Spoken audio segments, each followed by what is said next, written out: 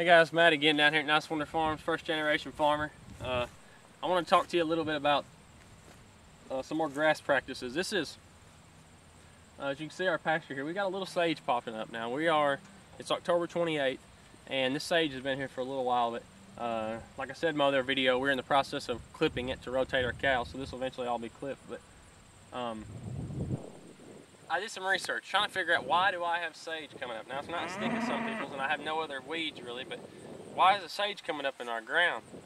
And I heard this over and over: you need lime, you need lime, you need lime.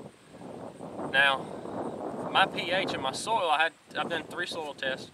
My pH was 6.2 each time. I did it 3 different times of the year, several locations all over our property, and come up with my pH being within normal range. That's 6.2. So obviously I don't need any lime. That's not my issue here. So nobody had any other answers for me. So I got to digging around, doing some research. I found a obscure article on the internet, and after reading through several pages, come to the conclusion. I read a small sentence that says something about phosphorus. Now, I did some research further, looked on my soil test. Lo and behold, my phosphorus is out of whack.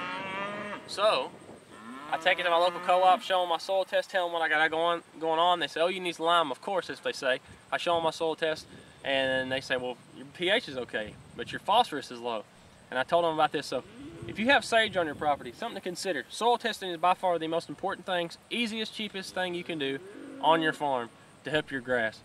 I'm a big proponent of that, and I strongly believe in doing it several times a year, several different locations, just like they recommend.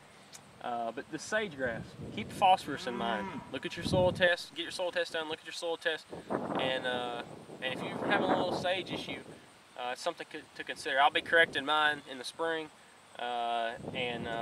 with some fertilizer, and we'll get back, and I'll keep you up to date to see what the fertilizer has done. So this pasture's never been grazed.